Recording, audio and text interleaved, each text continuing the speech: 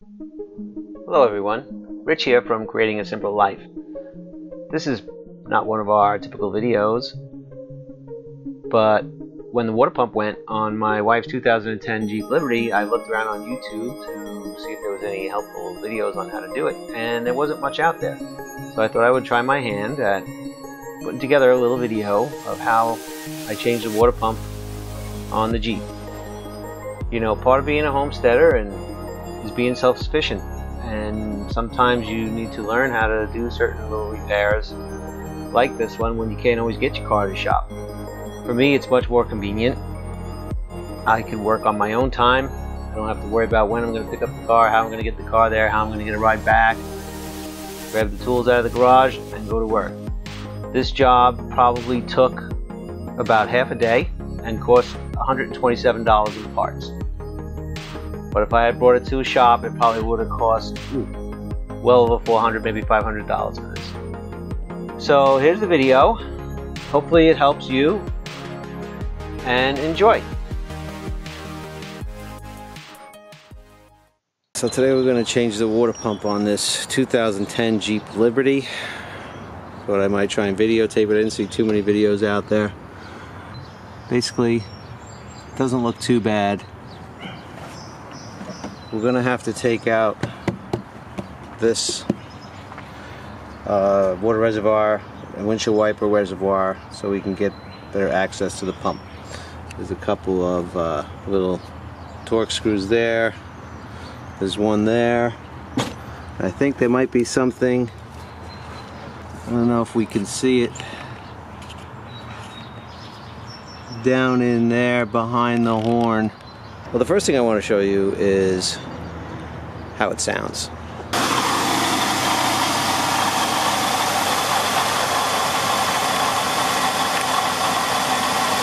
I don't know if you can hear that, but if your Jeep sounds like this, it needs a water pump. What you're hearing is the squealing of the bearing on the water pump.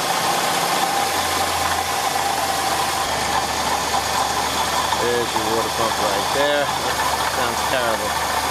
I don't know if you could see it moving because it's dark, but if you can wiggle that pulley, which it shouldn't move, you need a water pump. Alright, so the first thing we have to do is drain the coolant out of the bottom of the radiator. So the first thing we're going to do is try and drain that without getting coolant all over my camera. Okay, I was able to put a small hose on there to see, so it could direct into a little basin. And that valve wasn't that easy to open, it was kind of tight. There's not a lot of room to get in there and turn it. So that drained, we'll get back to it. Okay, while that's still draining, I'm going to take off this little hose there. I'm going to take off that screw there. I'm going to take off that screw there. And I'm going to take off this wire harness here. I think this is for the windshield washer sprayer. And I'm sure there's a fan control on the bottom that we'll have to get to. Alright, after messing around with that for way too long, I ended up taking the battery out. Still the horn had to be slid out of the way on this side, and then over here was a real bear to get to the bottom one on that side because of this air box, which I couldn't figure out how it comes out. There's some kind of clip on the bottom. But yeah, so we got that going. Now we're going to take out this shroud. It looks like there's two bolts, 8mm on top, maybe 2 on the bottom. Alright.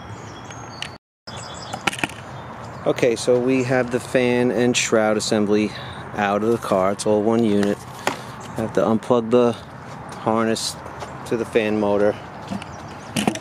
Now you can see we can get to the water pump. This is the wire right there for the harness for the fan. What I like to do is put a piece of cardboard up against the radiator so when I'm working around with tools I don't bang into it. Plus it also protects my arms from getting cuts. And now would probably be a good time to tighten up that petcock down there because it's a little pain to get to from the bottom. Okay, so to get the belt off, basically all you have to do is loosen up on the tensioner here with a 15mm. And we're going to put pressure on here, and then you can remove the belt. So that comes off, come around there. So that's got to go. So yeah, if your water pump looks like that, if you could see that wiggling like that, that's horrible. 87,000 miles for Jeep. 1, 2, 3, 4, 5, 6, 7, I believe 8 bolts. Okay, so the next thing we're going to do is take off this idler pulley so we can get to that other bolt. That idler pulley right down here. Okay. Another thing I wanted to point out too is that you could see that it was actually starting to leak a bit. If you look at the oil filter, there's some splatter on there, and there is splatter in a couple other areas behind the pump.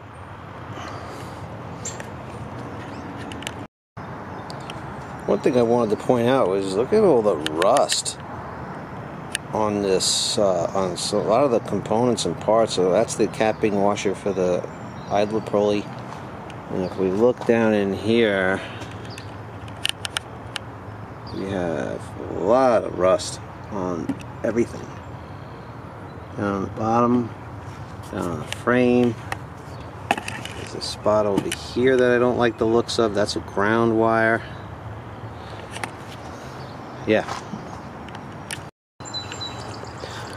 Okay, one thing you want to do is take note of all the bolts, because they're going to be all different lengths. So I'm just going to start from the left here and go work my way around. I'll call that number 1, 2, 3, 4, 5, 6, 7, 8, all the way around. There's one on the bottom that you can't see. So I'll just line them up on the bench like that, and we'll put them back the same way. What is it? 5 short ones and 3 long ones. Okay. And that's the order that came out. I'm going to have to get the hammer out and give it a tap. Okay, after a quick tap with the hammer, she popped right off. The seal broke very cleanly.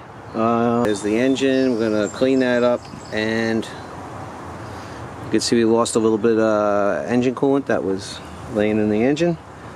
And we're going to clean it up, put the new gasket, put it back together.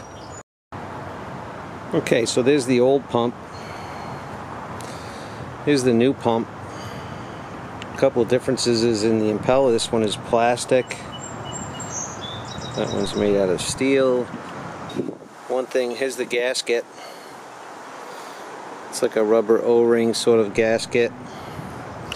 I did notice a small nick in that gasket, and I am going to hope that we'll be okay with it. Okay, so I couldn't live with that gasket, so I wouldn't have been able to sleep at night. Ran back to Pep Boys. They gave me this one. Looks a lot better. It's a different kind of neoprene rubber.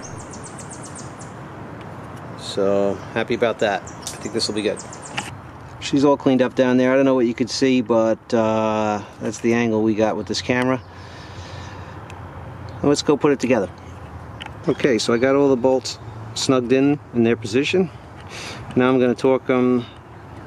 Torque spec is 40 pounds, but we're going to go half that, probably 25 first in a crisscross fashion, and then we'll finish up the torque at 40.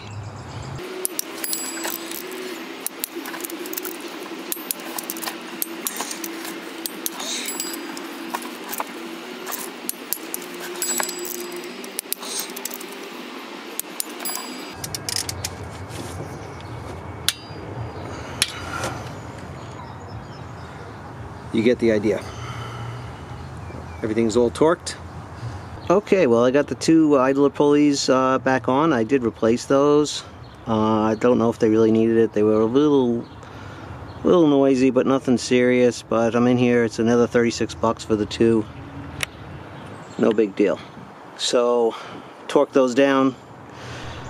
Spec calls for 24 foot-pounds. I don't know. I probably went a little heavier on those because, you know, I don't want them to loosen up. So anyway, we're going to put the belt on.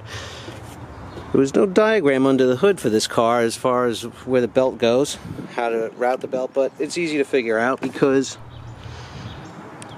you know, the belt goes in the grooves, the smooth part of the belt goes around the smooth pulleys, so we'll figure it all out and we'll come back. Okay, that looks right. I remembered how it was when I took it off, but I did double check everything is nice. I'm gonna go ahead and put the fan back in, put it back together. Okay, so far it's going back together easier than it came apart. Probably most of that was because of me finding my way. I never did something like this before on a Jeep, but I do have a mechanical background, so it wasn't too bad. There's two, like I said, just put the two 8mm bolts on the top, and there wasn't two at the bottom. That just sort of hooks into a plastic tab, but I should mention down on this side there is a bolt clamping the two transmission lines to the bottom of the fan assembly. You don't know if you can see it, but so you got to put that bolt back in. And of course I did forget to tighten the petcock before I put it together, so I just climbed under there and tightened it up. It wasn't too bad. Alright, once again everything went back together easier than it came apart. I got everything in, I got the screws in, my little windshield washer thing. I'm just going to put the battery back in, fill it up with coolant. I did get the fan motor connector down on the fan when we put that together, so that's good. Just double checked everything, and battery's going in. We're going to fill it up with coolant and give it a run. Yeah, these little Torx things are a pain in the neck. You got to be a little careful because if it's just plastic, that this is going into a little sort of metal clasp that goes over the plastic. The other ones go directly into the plastic, so if you over tighten any of that stuff, you're going to break it. Put it up.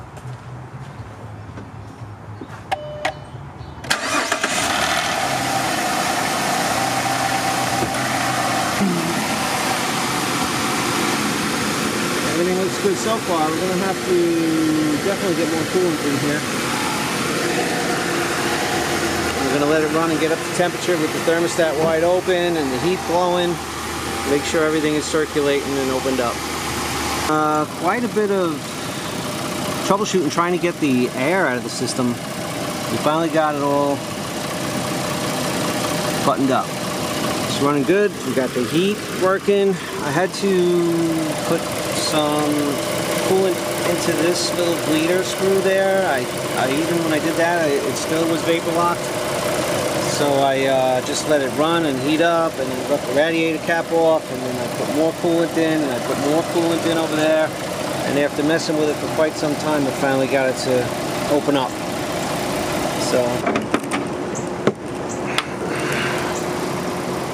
So that's that. Let's go for a little drive. Temperature gauge right in the middle. Looks good. Alright, we'll put the camera down. We'll go for a little drive. So that's it. I hope you enjoyed the video. I had fun making it. I don't think it was too bad of a job for my first attempt at something like this. I tried to move it along as best I could so it wouldn't be too long of a video. Please let me know if you want to see more. I do have a few other repairs coming up in the near future, and don't forget to like and subscribe, and thanks for watching. See you on the next one.